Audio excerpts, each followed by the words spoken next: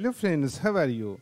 In this session, I will explain how software engineers fix bugs or errors in live application in the real world. If you are trying to learn different things on YouTube or on any other platform, then obviously you will do some practice. But if you join a software company as a software engineer, then you will face different kinds of application issues reported by client. So I have a application, and yesterday my client reported two bugs in the application. So before fixing the bugs, I decided to record a video session so that you can also um, see the real example of how we can remove or fix these bugs. So let me show you the client requirement. Basically, my client reported that there are duplicate rows in the discounts page in the admin panel. So I have to fix this issue. And client also reported that when he opened the product details page in the customer portal, then it's not scrolled to the top. Okay. So basically, let's suppose the client goes to the product detail page, then the page should be scrolled to the top, but he feels that there is some issue. So I will fix both these issues in this session. So let me go to the application code. Okay.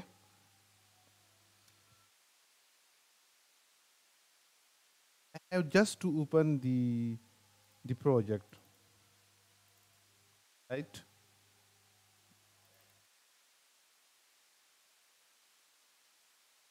Here is my application, right? Now I have to open first the admin panel, right click, open with Microsoft Visual Studio.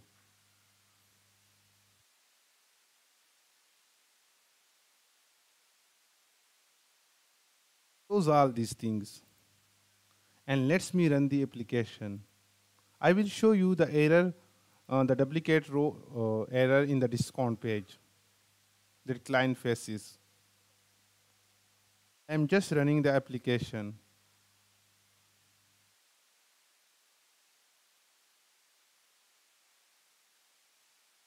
Okay, now I am going to the discounts page that client faces the issue, right? Now here you can see that these rows are duplicated. The discount with ID 1016 coming one time, but the discount with ID 16 here appears four times. You can see that all the data is duplicated here. So how we can fix this issue? First I will see the URL. Okay, it is the discount list page, and let me search the URL first so that I reach at the exact code. I have to go to my admin panel. Let me go to the URLs that I have defined. Okay, so I have to copy this pattern, discount list. Okay, so it is the URL, and here I can see that it is the discounts controller, and the function name is the action method name is discount list. So let's me directly search this one. Okay, now I am at the discount controller, and here is my discount list. Let's me expand this code, and here I am getting the discount list data. If I just put here a debugger, okay, and I have to attach the admin panel with the debugger. Okay, now let's me run the application again. Refresh the page. Okay, the debugger is hit. I have just to identify where I am getting the duplicate rows. Don't confuse yourself with the code. At this time, our main focus is to identify the duplicate rows. So get discount list, okay? It is the function that getting the discount list. Let's me go to the implementation of this function. Okay, so here is the complete body of this function. Put here also a debugger. Next, and let's me go to the final query. Okay, and here I am getting the final query. Okay. Now I have just to copy the query. Okay. Select all this query, and I have to go to the SQL server now. I will run the query directly now on the database so that I can see the result.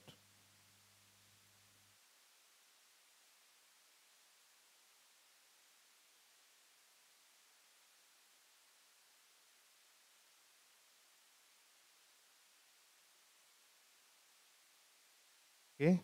Now I have to go to the database. It is my DB, and I have to run a query.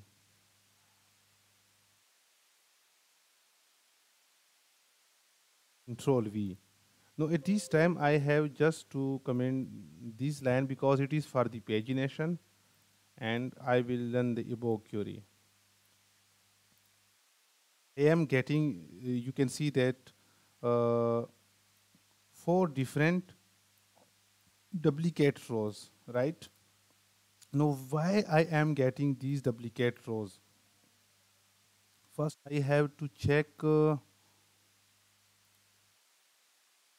discounts main table, how many rows in the main table. Select historic from discounts. Okay. Basically, I have two rows, right? Now go to the main query, discount type,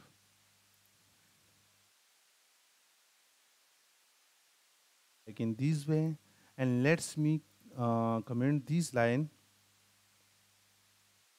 and I have also comment this one at this time, right? Let me see. Okay. So we got that basically the discount usage history join makes an issue. If I just show you the data inside this table, select historic from discount usage history. Okay. So basically there are four rows in the table, and we are joining on the discount ID. So for the discount ID 16, if I just show you in the main table, for the discount ID 16, there are basically four rows in the discount usage history, and when we join the discount with the discount usage history, then for each row in the discount usage history, there will print a new row. That is why we are getting these error. So how we can fix this issue? I think I should, let's me think a little about how we can fix this issue. Basically, for the usage of discount, let's suppose you create a coupon, and the coupon used by 10 or 1,000 different peoples. Okay. So I mean that in this table we maintain the history of usage of discounts. Okay. So if I just use the outer reply, let's we see here, like in this way, select count historic from discount usage history.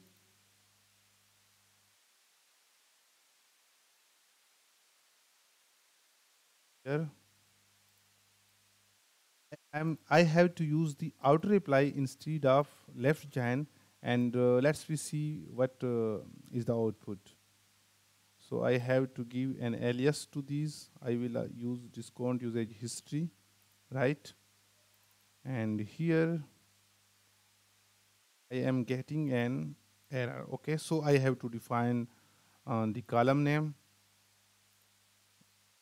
as discount as total usage. Okay, now let's me remove this one, and I have to use here like in this way.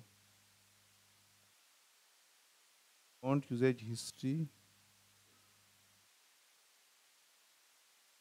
total usage as total usage. Okay. No, I have to run the query. Okay, you can see that we have fixed the problem by using the out reply, because in the out reply I am just getting the total number and then giving here in the main query. So I have now to use this code inside my application. So go to the application, stop, and here I have to comment this one. Any option for out reply? No, no. There is no option for out reply, so I will use append. Basically, it is the code, so don't confuse yourself with the code. Our main focus is to uh, see how we can fix the issue. Out reply, okay, uh, control D, and no, I will append this query.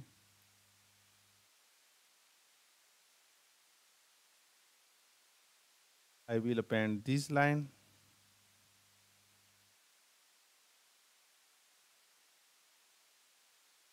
okay, and here is my where class, okay, it is already defined. Remove this code, okay, control S, and here I have also to remove this line with this one,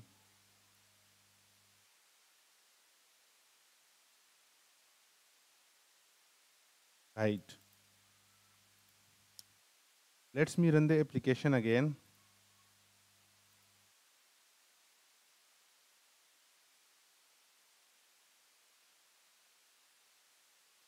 Go to the promotion page, and here you can see that the duplicate row issue is fixed now. We are just getting the two rows. If I just click on the usage, here we have told a total of 4 usage, and if I show you here, I have only 0 usage of these coupon code, right? So I have fixed basically this issue of the client. Now I have also to fix one another issue, the product detail page, that is it's not scroll to the top in the client side.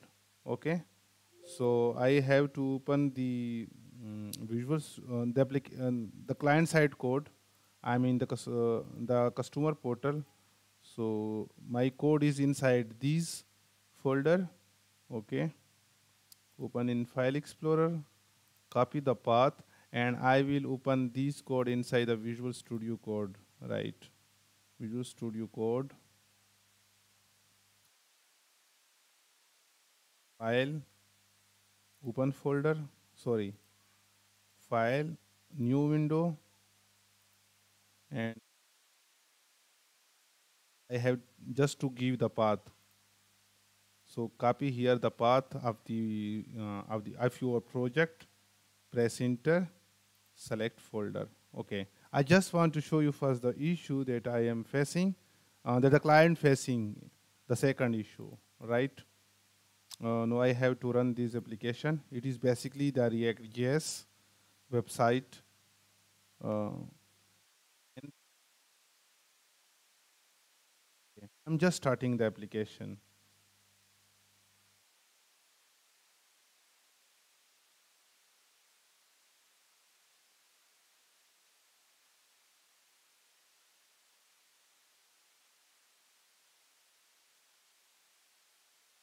Let's me hard refresh each and everything.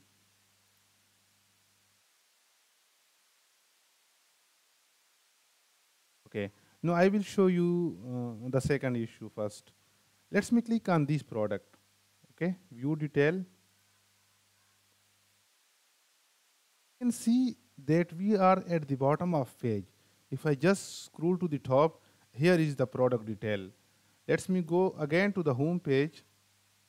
Okay, and here let's me click on this product. Here you can see that I am at the bottom of the page, and now I have to scroll manually to see the product detail. So basically the client requirement is that when he click on the product, then he should be on the top of the page. Okay, so we have to fix this issue, right? First, let me show you the URL. It is the product detail. Okay, so go to the, let me close all these things. Those all, okay. And here go to the public. I am just going towards the main file, web, views, product, product detail. Okay, so it is um, our main file of the product detail. Now go to the Google and let's me search here for React.js page pull to top. Okay, I am just searching for the solution.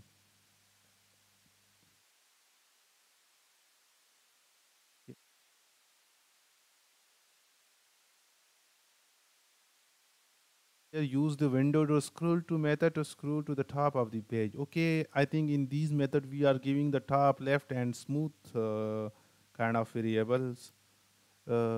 Yes, in the use effect, they are using window dot scroll to and then they are using window to scroll to function and passing these object. The top is equal to 0, left is equal to 0, and behavior is equal to smooth. These mean that the page should be scrolled to top with margin 0, with the left with margin 0, and the behavior should be smooth. So it should be scrolled like in this way smoothly, not suddenly, yeah, like in this way, okay? So let's me copy this line of code and I have to use inside my application. I will use inside the use effect. It is the use effect, okay, and I am pasting here. But I will give here a little time so that the page loaded and then these function calls. So control X, control V, and in the set time out, I will just give 1 second. So after loading the page and after 1 second, the page will scroll to the top. Control S, and let's me hard refresh the application.